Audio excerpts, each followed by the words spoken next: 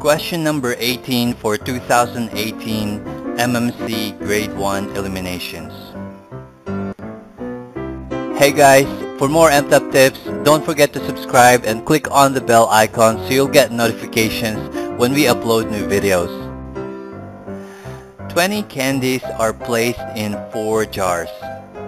Each jar has different number of candies. No jar has exactly 2 candies. One jar is empty. What is the greatest number of candies that any one jar can have?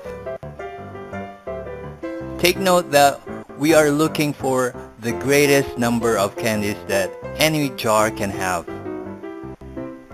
which means we first need to look for the smallest possible numbers.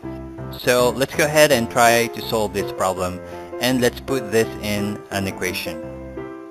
So we put 0 because there's one jar that is empty, then plus 1 because it's the next smallest possible number, then plus 3, so there are 3 candies on the third jar, and if you notice we skipped 2 because it was mentioned in the problem that there is no jar that has exactly 2 candies. Alright, then next is we put plus x because the number of candies in the fourth jar is unknown. Then we put the equal sign and 20, which is the total number of candies.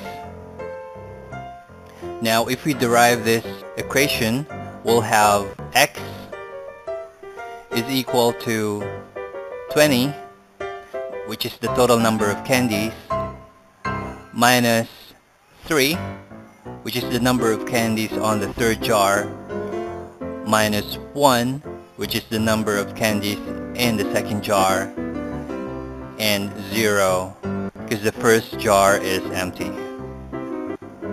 So x will be equal to 16. The answer is 16. You can practice more with Mtap questions using our mobile app, which we added the download link in the description below. If you find this video helpful, please give us a thumbs up, and if you have questions, just add your comment down below, and for more video tips, just click on subscribe.